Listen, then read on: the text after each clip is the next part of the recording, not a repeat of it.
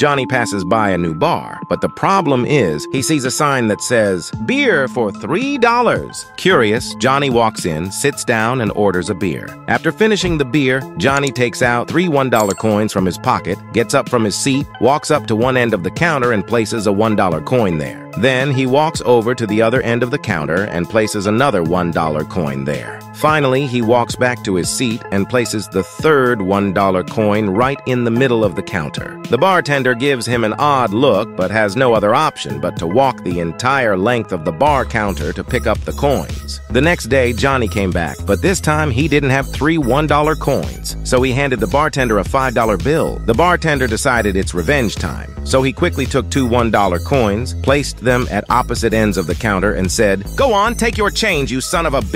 Johnny smiles, takes out a single $1 coin from his pocket, slides it over to the middle of the counter, and says, "One more beer, please."